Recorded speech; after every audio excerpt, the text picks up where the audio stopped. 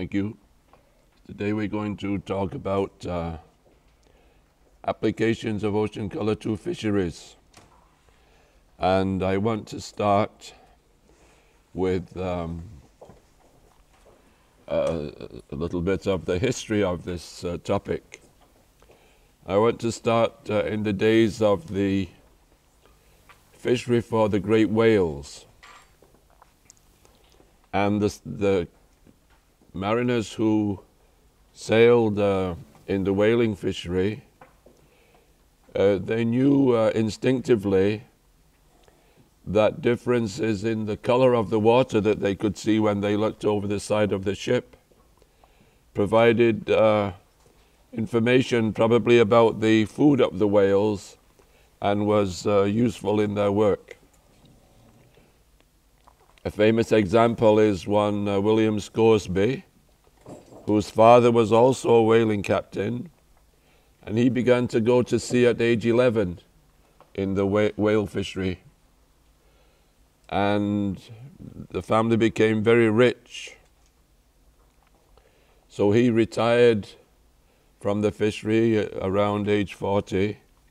He took holy orders and became a gentleman scientist. He published over 60 papers, including papers with James Joule.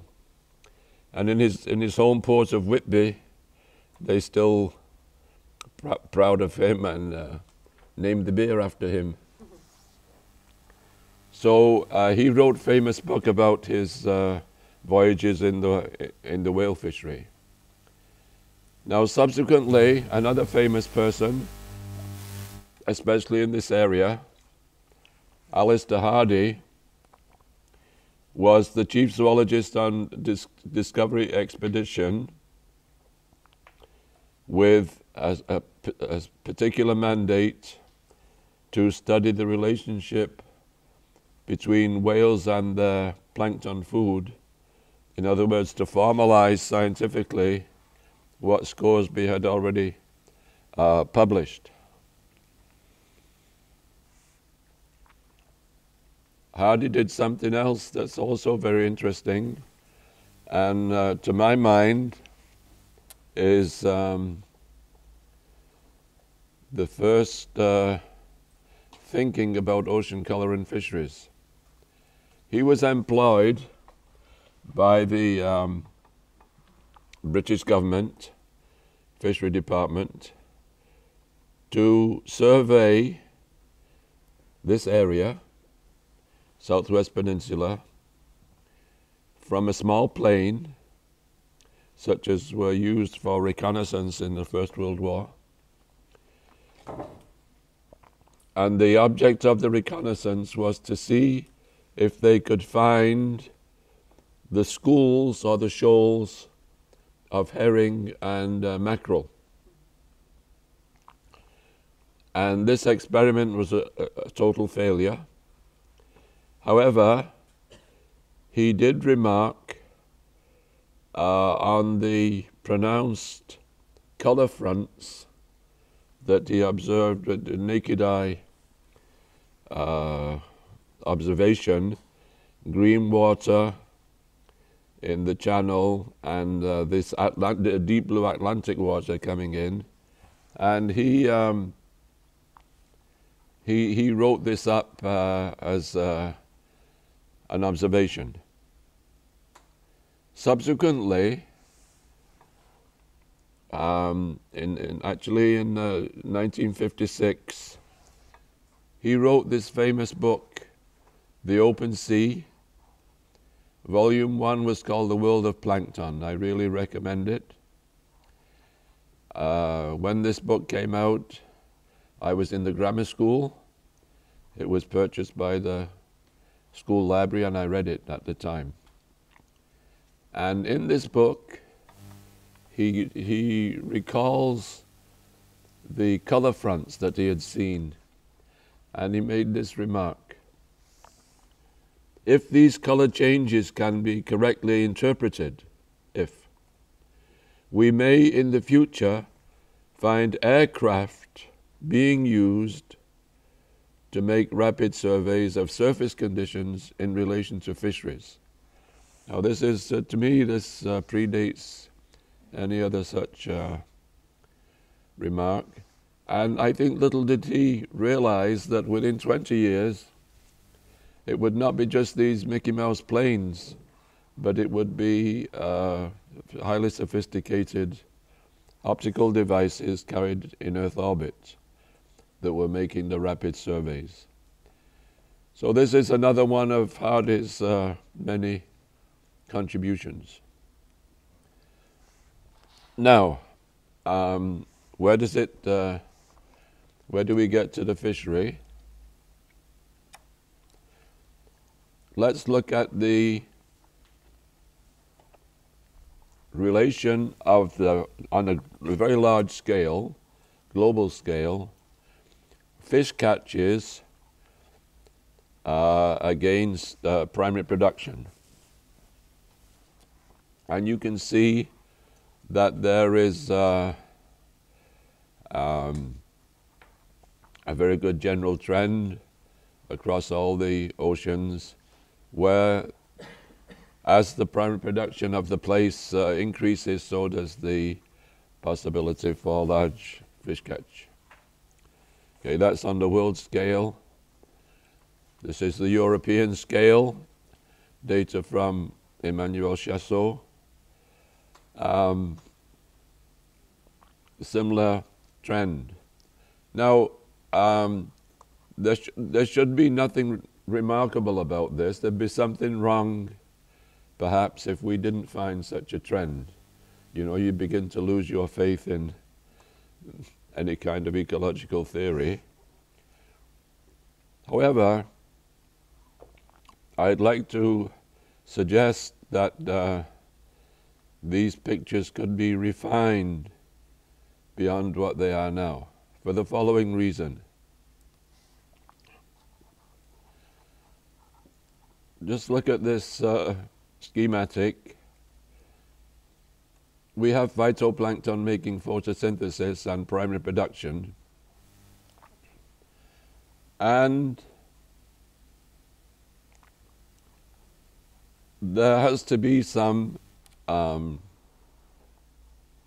respiration by the ecosystem. So some of the primary production, its function is going to be to provide the energy required for respiration of the pelagic ecosystem. In other words, this part of the primary production is not available to grow fishes. So rather than the total primary production, it should be the new primary production that people look at when they want to compare with fisheries.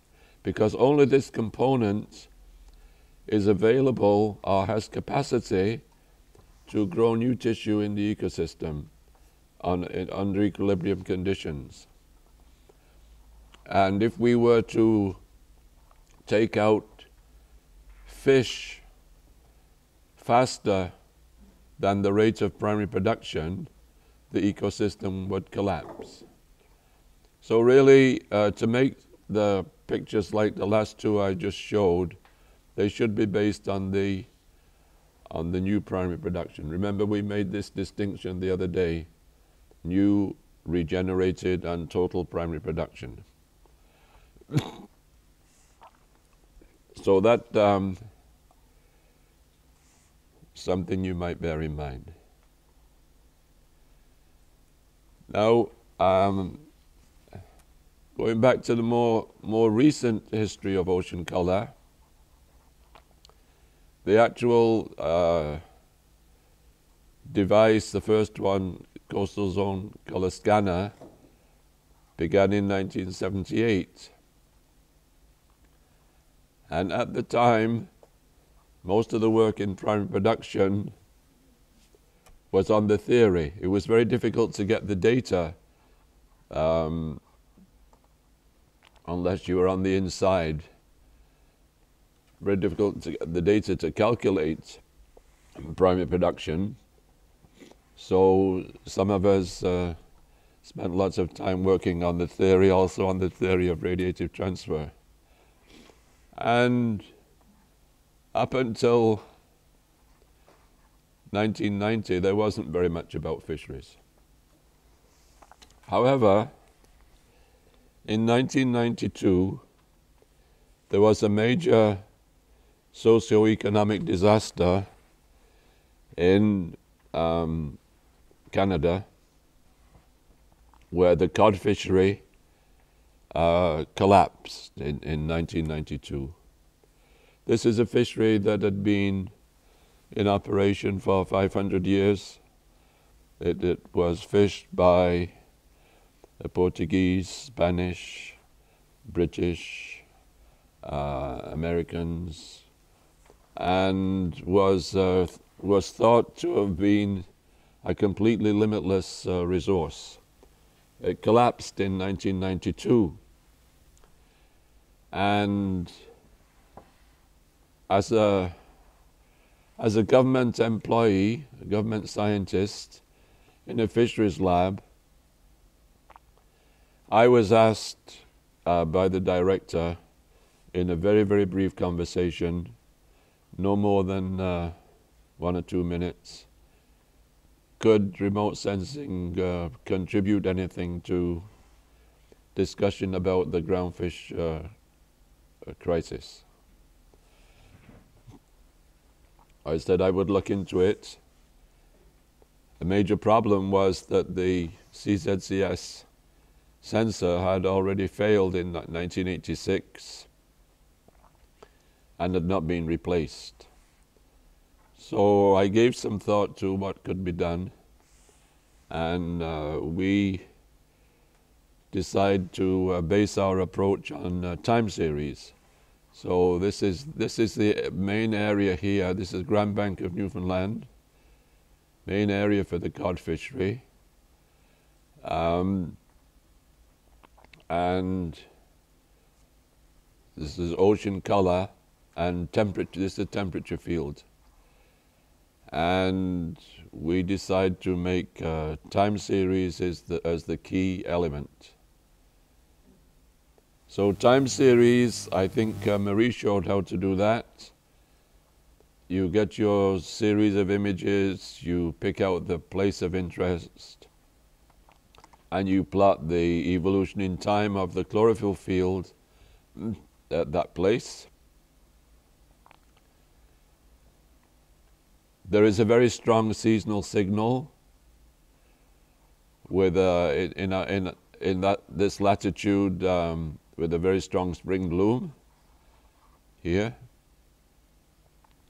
And what's important for today as well is that we have strong fluctuations between years in the phase of this cycle. So the timing of this peak can change from year to year by more than 6 weeks. Okay? So, in fact, we didn't know how volatile this timing was before doing this study. But it can be at least 6 weeks. It really made a strong impression on me. So here's the kind of information you can get from the time series. That you can make them for any place, of course. And I'm going to show you how to read them in a minute.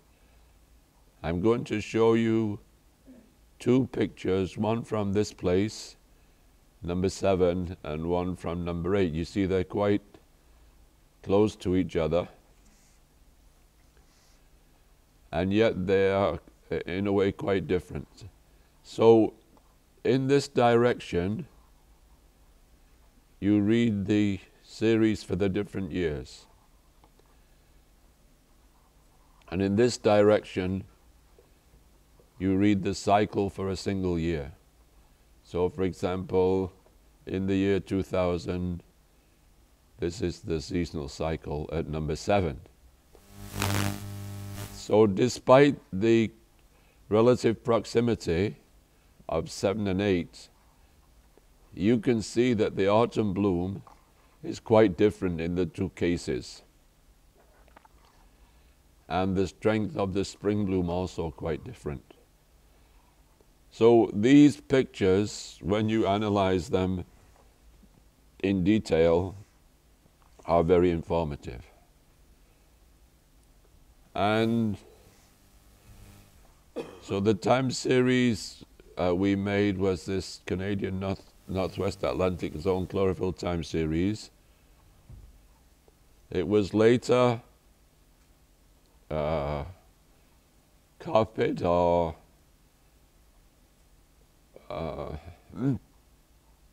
repeated for entire Latin America in a project called Antares. And then later again was made worldwide with this Chloro Globally Integrated Network project. And although there was no data, for the reason I said, that the CZCS had failed, we published a prospectus on how you would use these time series to study the effect of ecosystem variation on the survival of larval fish. That was in 1996. So the idea was that you would look at the seasonal cycle, as Marie showed in her talk, and that you would extract these objective metrics of the spring bloom, including the timing. So that was the basis of the approach. And it turned out that there was already in the literature a hypothesis, been there for 100 years, about what should happen. And this was on the assumption that the wild fish had adapted their reproduction to the climatological bloom conditions that when the timing of the bloom in a particular year corresponded with the timing of spawning of the fish, or whether these two events did not coincide very well, that these differences would account for a significant fraction of the variance between years in the survival of the larvae. And I think it's only with the access to remotely sensed data that we could have the opportunity to make an operational test of such a hypothesis at the relevant scale of time and space. So the idea then is to, in a particular year or in a series of years, characterize the spring bloom according to objective criteria, compare the indices with larval survival, then test whether the variance or significant variance of the larval survival could be accounted for by variations in these ecosystem indicators. So this is Nova Scotia here, and this is the area for the spawning, and the fish involved is a haddock. You may have a chance to eat some tonight. I'm not sure. Anyway, this is the area. And to do this work, you have to, if you're a remote sensing scientist, you have to make friends with a fishery scientist. So completely independently, we had a colleague who was supplying us with the survey data for haddock. So we have two independent lots of data. And what we calculate here, what we show here in the color, are the anomalies in timing of the spring bloom. So when the color is red, it means timing of the bloom is earlier than the climatological average. When it's green, it means late compared with the climatological average. So these are the results that we got. Larval survival index is a technical thing versus the anomalies in the timing. And you can see clearly, I think, that the big year classes in this haddock fishery were always occurring in years when the spring bloom was early. So I think that's a clear result. I think we could not produce this picture here without the use of ocean color remote sensing. I don't know any other way it could have been done. And I think that the result that these successful year classes belong to an early spring bloom, I think cannot be contested.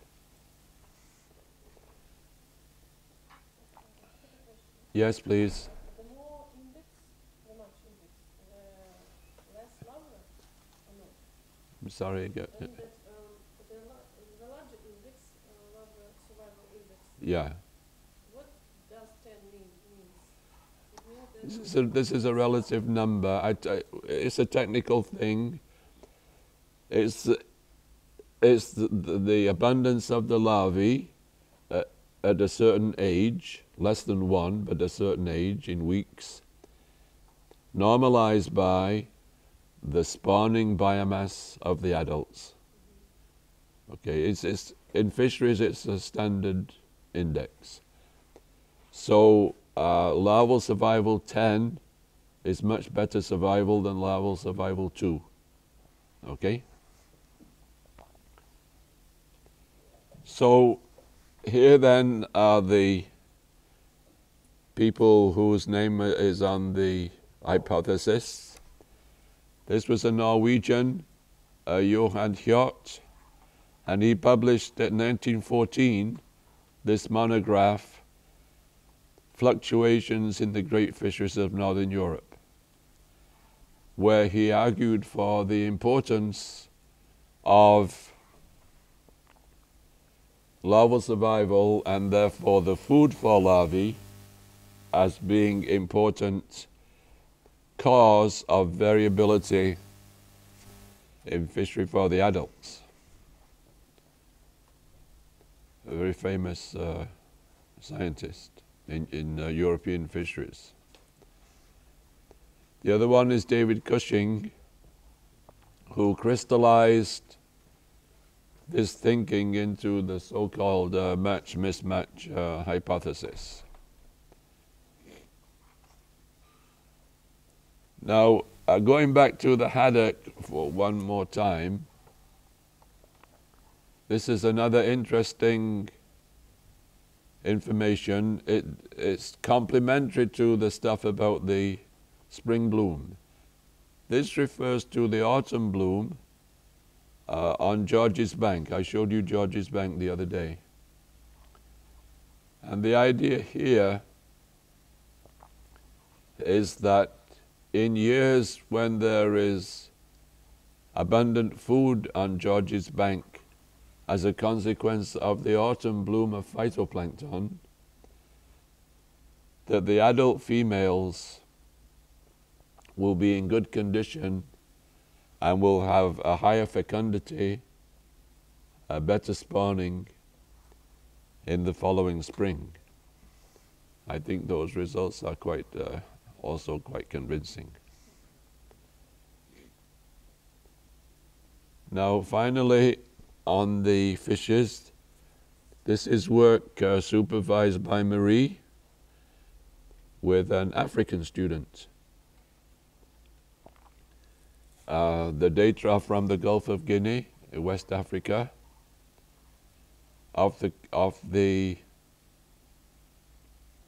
Ivory Coast. This time this is a pelagic fish.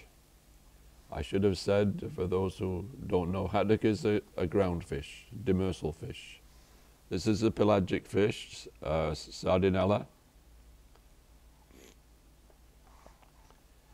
And here we see the anomalies in the timing of start of spring bloom versus the sardine catch in the following year. And again, there is a strong, significant trend in those data, indicating the role of the food supply as one of the factors controlling the survival of these sardines. Now, I would switch now to an invertebrate. This is the northern shrimp, Pandalus borealis. Can you read the writing there? It's a terrible slide. I wasn't able to change the color. Can you read the green? Okay, so what happens here, these are shrimps. And the life cycle is very, very bizarre of these things. But we can give some of the details. The females carry their eggs, fertilized eggs, they carry them externally. So they have them in a kind of a pouch, but they're freely exposed to the water. And these females are living at the bottom. So the development of the eggs depends upon the temperature of the water. Okay, so if the water is warmer, they'll go faster. If it's cooler, they'll go more slowly. And according to that time that has to elapse, eventually they will hatch. Then the larval shrimp will be up in the plankton, and they'll be feeding first on the phytoplankton and then on the small zooplankton. So here you have their feeding is related to some process that happens at the surface, whereas the development and hatching of the eggs is related to some process that's at the bottom of the water and might be 500 or more meters deep. So, in a sense, these are decoupled. I think you can agree. Here are some examples. Shrimp fisheries of the North Atlantic. The warmest bottom water is on the American side, and that will be around 5 or 6 degrees. It takes 150 days for the eggs to mature. In the Icelandic and Norwegian stocks, it's closer to 0 and will take more like 300 days for the eggs to mature. Now what happens when you compare the hatching and spring bloom all across the Atlantic basin, you find it's very, very closely coupled, one to another. So these are the different stocks. This is the Svalbard, Labrador Sea. Here is Greenland population, and so on. Doesn't matter which one you look at, they will fit into this tightly coupled. So this has to be something that's arranged itself or evolved on a long time scale.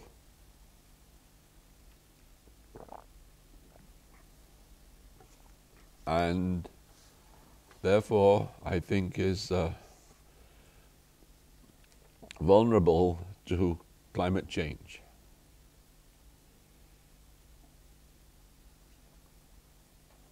Here is another example on the shrimps. This is the bloom intensity, also from Ocean Color. And you can see the size of the adults, the female carapace length and the male carapace length. So when the bloom is strong, the adults are going to be bigger. Now, I don't want to spend too much time on this bit. I'm going to show two years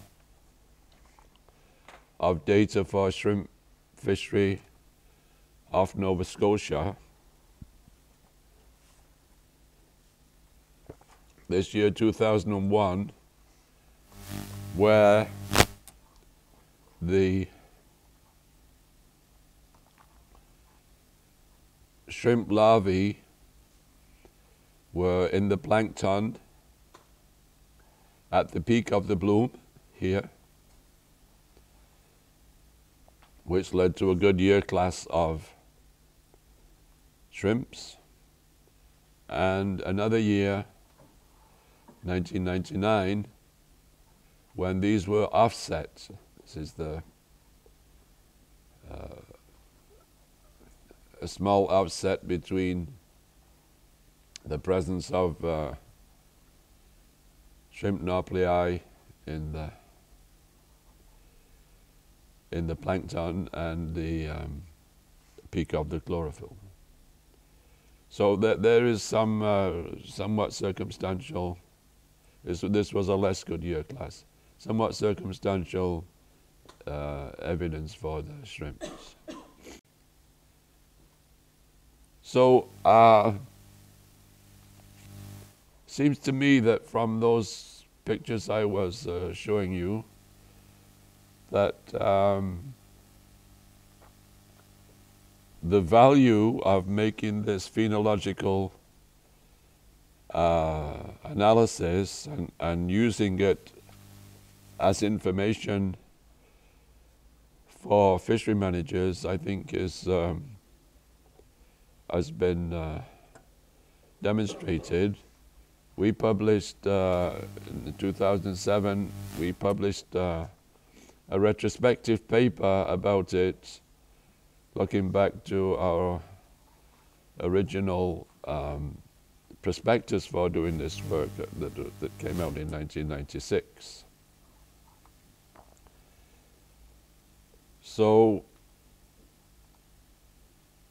I think there's still a lot to do with these phenological analyses, and with ocean color data of the quality and accessibility that we have today, it's rather easy to do. For us, it was a 10-year project. Now it's almost you can do it the same day. You know, that's progress. As field has evolved, you could come in and start doing it the same day. Now, I take a small interlude to tell you about an international project called SAFARI. I see it's not spelled out. It stands for Societal Applications of Fisheries and Aquaculture. Something about remote sensing imagery, I forget. Started in 2007, is now in the GeoBlue Planet, and it aims to make an international forum for those interested in combining ocean color, any kind of remote sensing really, and fisheries. International forum, including capacity building. And those are the objectives. It says publish a monograph. We did that. And this some of the activities. We had an international course in India, February 2010. And what I wanted to tell you is there's going to be another one, same place, next January 2018. So if you're interested in that, please look at the website, and you can talk to us also. First symposium was pretty good, and we hope this one also will be. Now, we go back to the work. As well as the concentration of chlorophyll, in other words, the abundance, we have to bear in mind that phytoplankton come in different types, different sizes, and different suitability as food source for other organisms. So if you grow them in culture, they will appear to have different colors like this, and here you can see small quantities. There really is a remarkable variability of these organisms from one to another. So, for example, the cell size. I think Bob Bruin will have talked to you about cell size, but there's another one of our younger colleagues, Chauvin Lal Roy, who also works on this. His paper 2013 is of a very high quality, and here is his effort to diagnose the typical cell diameter of plankton on a world scale through modeling work. It's really is a fine paper. And when you have this cell size information, you can apply it in the so-called size spectrum analysis, using the models that are allometric in basis. Sometimes it's called metabolic scaling these days. It's something I had worked on a long time ago. It now seems to be coming back in favor. It's picked up in fisheries science. So if you're up for mathematical analysis, this is one area, and you need to get into it, you need some data on the cell size. Now here's something also rather new. This author, Suzanne Budge, here, is a biochemist in Canada, and we've been working with her to try to uh, estimate fatty acids in phytoplankton using ocean color. And fatty acid story is complicated. I don't pretend to be an expert on it, but fatty acids are essential for nutrition of all organisms, and the big source in the world is phytoplankton. There are different kinds of fatty acids. This one rejoices in the name of EPA, and there's another one with the name of DHA. Some are related with more with diatoms, and some not with diatoms. But insofar as it affects the food quality, or the quality of phytoplankton as a food source for something else to eat, then one of the factors is going to be the fatty acid composition.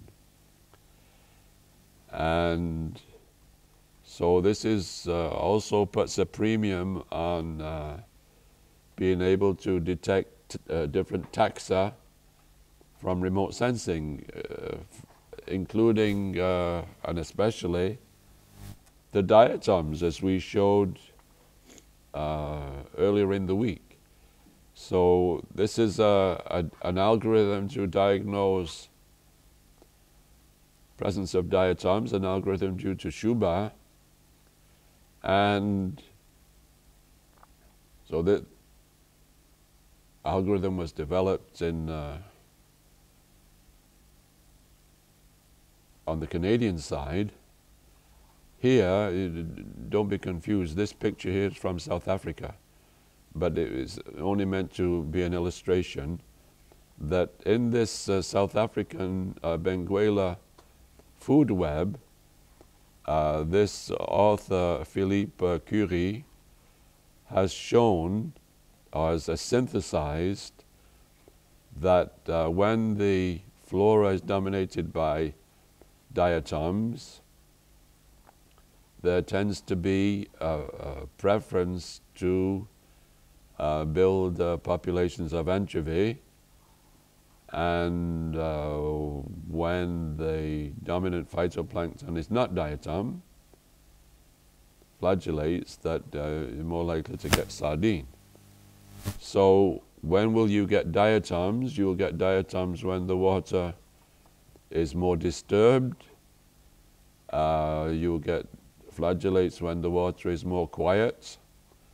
And in the two cases, the fatty acid composition is going to be different, and the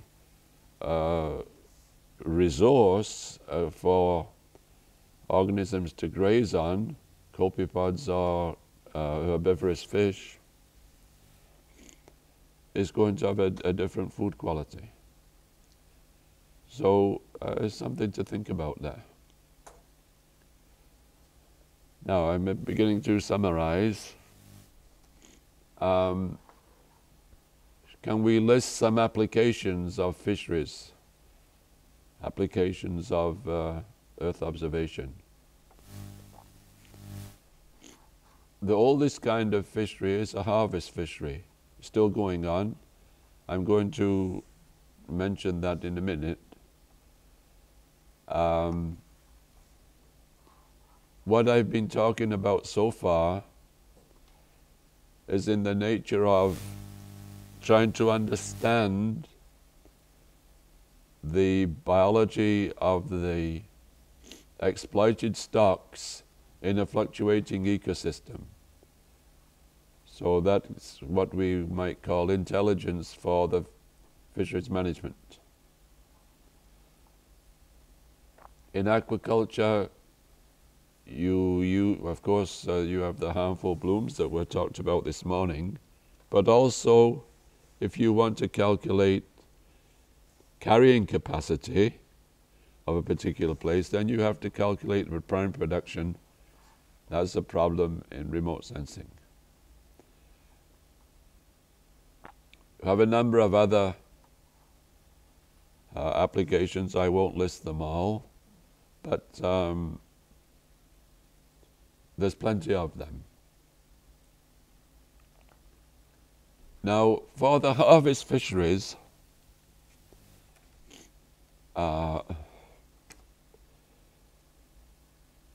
if you talk about this in public, you have to tread very carefully, because so many times you will talk about this and somebody in the room will say, you're just advocating high-tech overfishing. It's absolutely not the point at all. Let me tell you, the leading countries in this are India and Japan. So India releases every day now, I think, Shubha, every day, on a daily basis, potential fishing zone advisories all around the coast of India in local languages.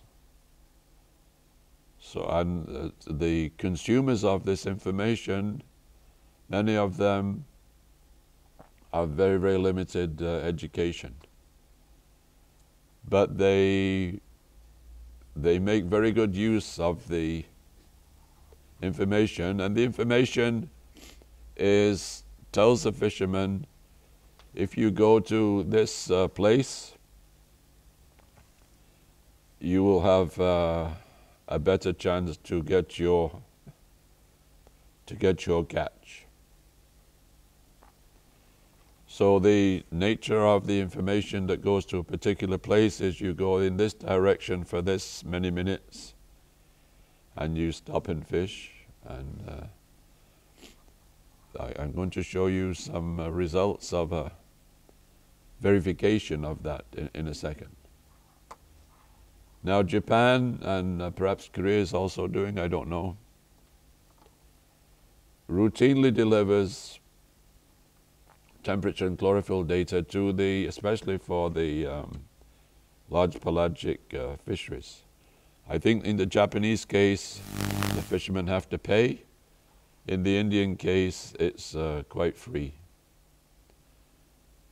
So the point is not to do overfishing, but what the fishermen appreciate is that they spend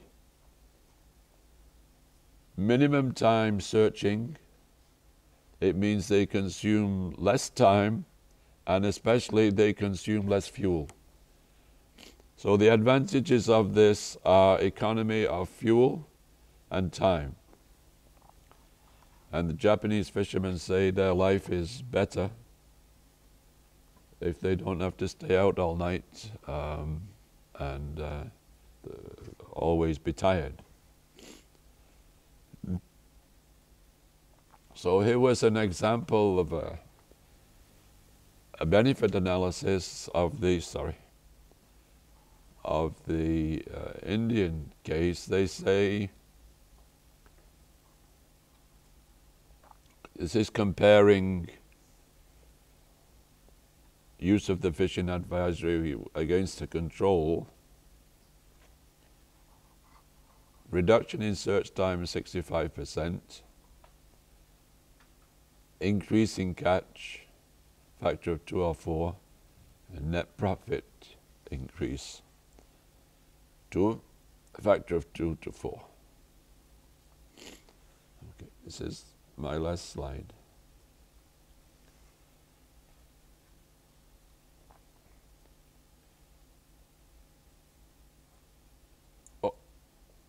Earth observation and fisheries really is still relatively new. There's still a lot to do. There are products already existing. They don't need to be developed. It could be, I mean, for example, the dietome algorithm.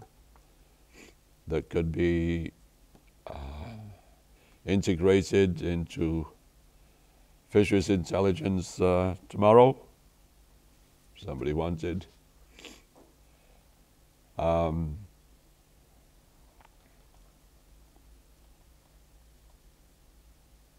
To actually get the best out of it will require a collaboration between the scientists, but also the fishery economists and the fishermen themselves. And as I've tried to show you, up until now, historically speaking, some real scientific giants have walked through this field, and we should do our best to follow their example.